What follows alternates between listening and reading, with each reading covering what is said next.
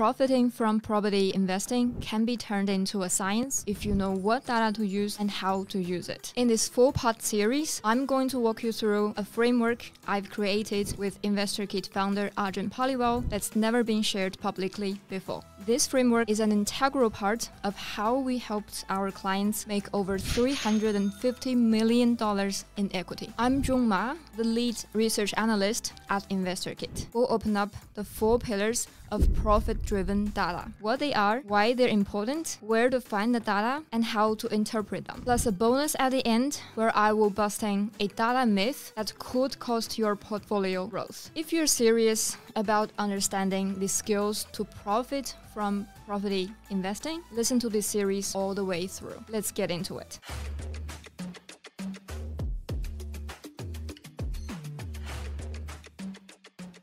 So today we're looking at the first pillar, population and demographics. When we talk about population and demographics, the first things we'll be thinking of is population size, which is how many people are living in an area, and population growth, perhaps, which is how many people are added to the population each year. That is a great start, but besides that, we can look at more things. One thing we can look at is the population change component. These components include natural increase, which is the difference in how many babies are born in this area and how many people have passed away. The second component is migration. On a national level, when we talk about migration, it is basically immigration, which is people moving from overseas, maybe from China, from India, from the UK, moving into Australia. But for the local level, we will be looking at 2 things. One is internal migration, and the other is, again, overseas migration. Internal migration is people from other cities or other states moving into your city. One example, what we see the most maybe now is people moving from Sydney to Melbourne or Brisbane. Overseas migration, again, is people moving from other countries into Australia. Sydney and Melbourne are the 2 biggest overseas migrant receivers in Australia at this moment. And another important thing we want to look at is demographic characteristics. One example is the household size. I'll give you 2 examples. If we look at the Melbourne CBD, the average household size there is 1.7. That means that population there is dominated by single or young couple households without kids. In the suburbs, you may find average household size of 3 or even 4.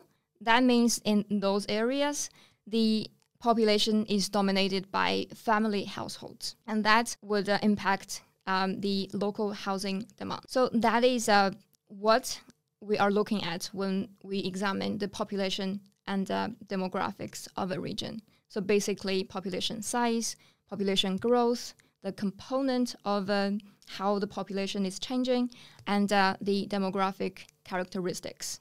Now let's move on to the whys. For the whys, we're looking at 2 things.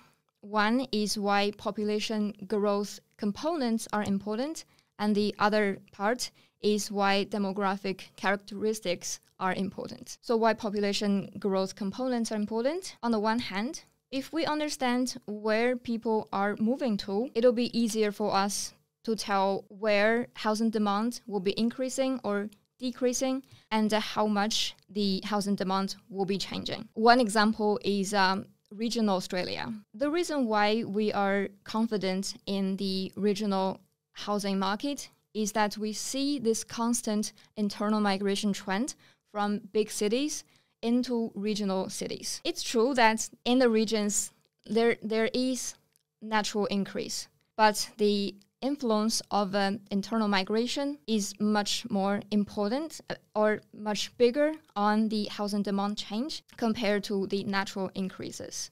If we look at regional South Australia, you see that natural increase is actually negative last year. So their local housing demand is boosted by internal migration and some overseas migration. Another reason why population component is important is that we can more easily understand how the housing demand will be changing when one component of the population changes or either influencers are changing during a certain period of time. One example can be natural increase. If more babies are born in this area this year, will that increase your housing demand? Probably no, because babies, when they're born, they won't leave the house, they won't leave their family house and start their own household until they are adults. But on the other hand, if immigration policies change, will that affect our housing demand? I believe so. More of that influence will be on the rental market. One example is during COVID, at the beginning of the outbreak, Australia shut our international border, and immediately we see a big drop in rental prices, especially in big cities like Sydney and Melbourne. However, that influence will be for a relatively shorter period, because in the medium or in the long run, the market will adjust itself to make demand and supply balance again. So that is how population components are important. Now let's look at demographic characteristics. So why demographic characteristics are important? On the macro level, it does help us understand better what's happening in the property market. We all know that Australia is going through this severe supply shortage. And why is that? One important reason is that the household size in Australia is actually declining. In the 1980s, Australia's average household size was close to 2.9 people per household. And now in 2023-2024, the average household size has dropped to under 2.5 people per household. And at the same time, our population increased by 70% over the 40 years or so. And combining these two factors, the number of households in Australia actually doubled in the 40 years. And at the same time, apparently, the number of housing supply is not doubled. So that is one important reason why we're facing this shortage in housing supply. And on a micro level, the demographic characteristics will help you understand what properties you'll be looking at if you're investing. For example, for a suburb with an average household size of 1.7, basically under 2, you know that this suburb or this area is dominated by singles or young couples without kids who don't really need big houses. So in these suburbs, you might be looking at smaller dwellings, like one maximum 3 bedrooms instead of 5-6 bedroom big houses, because that won't be the most sought after dwelling in this area. On the contrary, if a suburb you're looking at has a average household size of 3 or 4, you might be looking at 3-bedroom, 4-bedroom, or even larger houses, because 1 or 2-bedroom dwellings can't be that popular for your potential tenant group. So now we have understand that population components are important to understand the changes in housing demand, and demographic characteristics are important for us to understanding what's happening in the housing market and how we're going to choose the property type we want to invest in. Now let's have a look at where we need to find the data. For population information, the best place we want to go is ABS. And with ABS, we have 2 platforms that we can look at. First thing, if you want just quick stats or a quick snapshot of what's happening with the population in one area, what you can do is to search the census data. I'll show you now. Basically, we want to search census data, hit return, and you see the first result is the ABS one. Quickly click on the search census data, and you'll be on this page. Cool. And with this search field, you can basically search any location you want from a national, for example, Australia, or a state level, or LGAs, or even postcodes. I'll try and search the Melbourne CBD postcode of 3000, and that is it. From here, what you can do is to click on the All Persons button, and this is the census results of the postcode of 3000. Oh, by the way, everything from ABS are totally free. So yeah, on this page you see all the information for the postcode 3000 from population, which is 43,000 or so, the average household size 1.7, to household income, weekly rent, and more. And if you scroll down, you can see more information about their population from age groups to education level to cultural background and so on. And if you scroll down, you can see the dwelling structure and family structures in this area as well. How many households are couples with children, how many households are couples without children, or how many households are singles, male, female, and then what's the typical dwelling type in this area as well.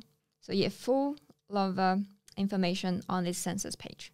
And if you want to compare it with the previous year's census data, what you can use is this little drop box here, a drop list here, and you see all the census data pages from 2001 to today. And now let me show you the other also very powerful platform, which is ABS Data Explorer. What we want to search is basically ABS Data Explorer. Click into it. The first one is it. And from this page, we just click into Access Data Explorer. And now we're at the home page of the website. And this website has all information or all data the ABS has to offer from economy, labor market, industries, people, health, environment, and so on. Now that we're talking about population, we'll just search population. And we go. And now it gives you all the data sheets or data sets ABS has about population, migration, and so on. We can see the historic population data. For example, the ERP from 2017 to 2021. By the way, if you don't know what ERP is, it stands for Estimate Resident Population. It is an estimated population data from ABS, updated once a year. It is more up-to-date than the census data. And the ERP is what InvestorKit usually use to estimate the population trend in each area. And besides the historic data, you can also see all these population projections. The most recent one should be this 2022 to 2071. And if we click into each search result, you see this page. On the right-hand side, you see all the search results, all the numbers or data you need. And on the left-hand side, you can play with all the filters to get the best results you want. For example, we can filter by time period. For example, I want to check the ERP from 2017 to 2021. That is all the numbers on a, let me check which level is it, because by looking at the used filters, you know what levels you're looking at. So now we're looking at the state and territory level, annual ERP by components from 2017 to 2022. If you're not satisfied with states, we can change it to, for example, statistical area level 3, which is the usual SA3 InvestorKit likes to use. So now we've got the ERP by components by SA3 from 2017 to 2021. And if you're happy with this searching result, simply go to the download button and download it either as CSV or as Excel sheet. So now we have understood why they're important and where to find the population data, which is from ABS, two platforms. One is the Census data pages, and the other is the almighty ABS Data Explorer. Now let me give you an example to show you how population growth and migration growth would affect the housing market. And this example would be on Hobart. From 2014 to 2017, Hobart's internal migration skyrocketed. And a few years later, from 2015-16 or so, the overseas migration also started increasing really robustly. And as a result of these two factors, Hobart started this really strong population growth over 6 years, averaging 2.7% annual population growth. That is a really high annual growth rate.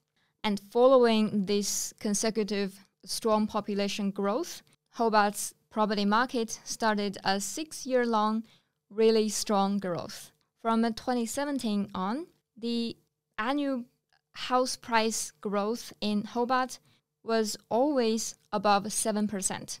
And during COVID, it was even above 20%. And after all these years of robust growth, Hobart became the best performer across all capital cities in terms of house value growth. And now in 2024, even after 1 year and a half's decline and stagnancy, Hobart's last 10-year average house price growth is still the highest among all capital cities. Isn't that impressive? So now we have looked at Hobart's experience to better understand the impact of population growth and migration growth on on the housing market. It's time, I believe, for our myth busting. And one common myth that investors usually believe in is that size matters in terms of population. Many investors believe in Sydney's housing price growth or house value growth because Sydney has the biggest population size across Australia. Many investors believe in Sydney's housing market because Sydney is the largest city in Australia. With such a large population, what could go wrong with the housing market, right? But in fact, population isn't everything. I'll give you an example. Albury is a small city on the border of New South Wales and Victoria. And the population size there is only 69,000. Compared to Sydney's 5.5 million population, it is nothing. However, over the past 10 years, house price there grew by 112%. Do you know how much Sydney has grown? It is 106%. It is even lower than Albury's growth. So you see, population isn't everything. Housing demand and supply really is the dominant factors for housing growth. Now to summarize, we started with what? When we talk about population, we look at population size, population growth, population change components, which include natural increase, internal migration, overseas migration, and then demographic characteristics. Because they tell us what's happening, why things are happening in the housing market, and they also help us choose what properties we need when investing. And then we moved on to where to find the data. Just remember, ABS is all free, and you can go to ABS Census data pages or the ABS Data Explorer pages to find whatever population-related data you need. And then I gave you an example on Hobart to help you understand why population growth and migration growth is important for housing demand and housing price changes. And then in the end, I busted a myth about population size matters, because in the end, population size isn't everything. What you should look at is all the influencers, especially the demand and supply in the housing market at a certain time. I hope you have enjoyed this episode. In the next episode, we're going to talk about construction activities. If you're listening to us on iTunes or Spotify, don't forget to follow. And if you're watching on YouTube, don't forget to subscribe.